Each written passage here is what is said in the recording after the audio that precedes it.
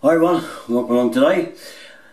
Unfortunately I've still got the patch on, hopefully it will be removed. A little bit of bleeding, it has to stay on a bit longer. Anyway, it's not what this video is about today.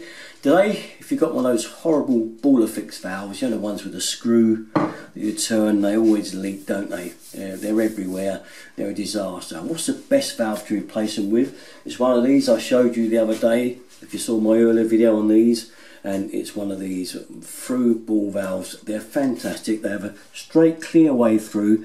They do not restrict the flow in any way, and that's one of the real beauties. With those ballafixes, they do cut down the flow.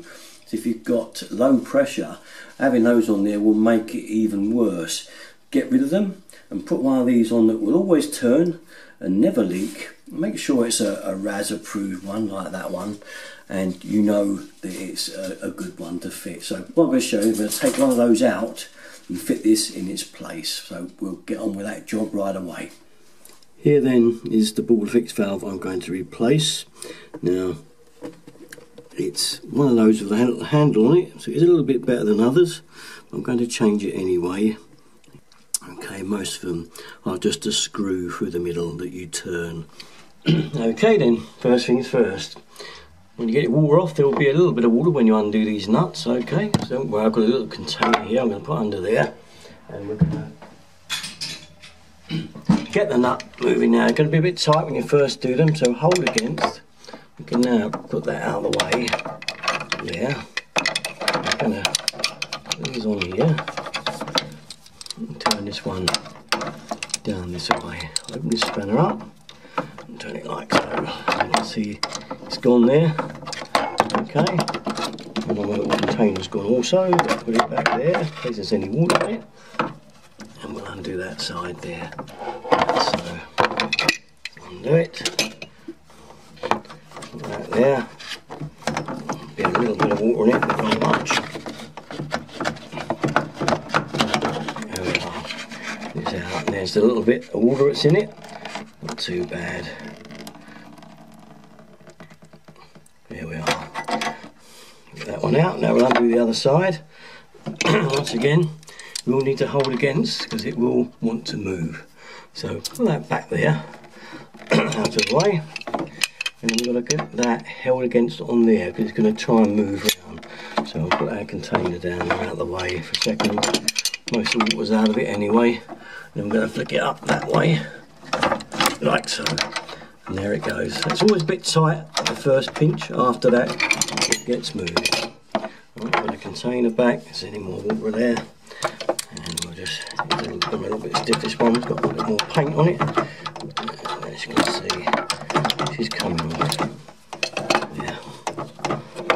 And that's it. There's our horrible ballafix out. And as you can see, the restricted flow. Doesn't matter if it's got a little fancy handle on it or not. It's still a tiny little ballafix that will seize up in time. This is a slightly better make, admittedly, but it will still do the same thing as they all do, which is leak and not work generally. So our new valve. So here we have it. Now I've got a fair bit of room. I think this will go straight on now because we're using the same nuts on here, the same chrome nuts as well, and they're going to fit. I don't think we're going to need to actually take the nuts and lollies off because those threads look like they're going to be the same, so we can literally slide it on and just do it up. See that? So depending on which way you want your handle to go, that way, or if you want it round that way, because you can turn these either way, have it that way, have your valve up that way. Now that's up to you, so we can go that way or that way. There's no direction on these.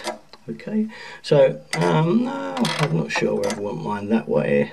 Yeah, I could do, we'll go that way. So these nuts, that's a good thing with these ballafix valves, will go straight on the same thread, so it's very easy to replace your ballafix with one of these decent valves, you know, that do this. And you can line this up any way you want.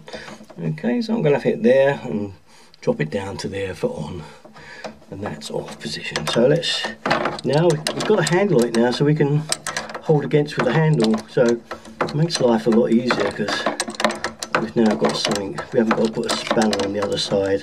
I can get rid of my little container there now. No more water in it, and just nip it up. And there it goes. I can feel it going up there now. Give it a little pinch. Same this side. Again, a little pinch. There we go. Now saying that, the good thing about getting these on where it was a ballafix, you won't need these nuts on. You can use the old ones. If you're a bit worried about them, put tape around them if you want. A bit of PTFE tape if you're not sure. But generally they are always all right.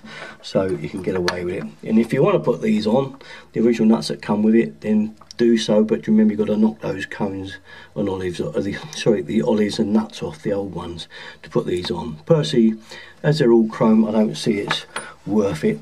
If they were brass ones, I would, simply for the look sort of thing. But basically that's it. So we turn the water back on down here. That's it, and now we should be tickety boo. And there we go.